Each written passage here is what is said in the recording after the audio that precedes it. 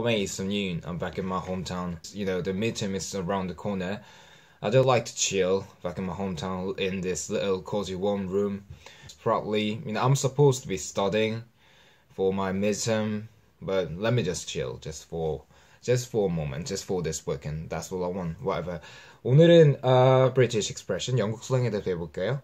뭐냐면 째다예요. 학교 째다, 일 째다라는 말 하죠. 그때 쓰는 슬랭 어떻게 쓸까요? 영국에서는 Skive off. Yeah, Skive off. If you want to learn how to pull the perfect sickie and skive off properly, then come with me. 그래서 어떤 식으로 쓰냐면은 I used to skive off school and lesson and class always. Of course, 제 말은 아니에요. 또 아니면 뭐 일을 째다, skive off work. How to skive off work. 어떻게 일을 째는지, 째는 방법. 이런 식으로 skive off. 째다라는 표현 확실하게 기억하시기 바랄고요. Anyway, thanks for watching and don't forget to follow me on Instagram and I'll catch you later.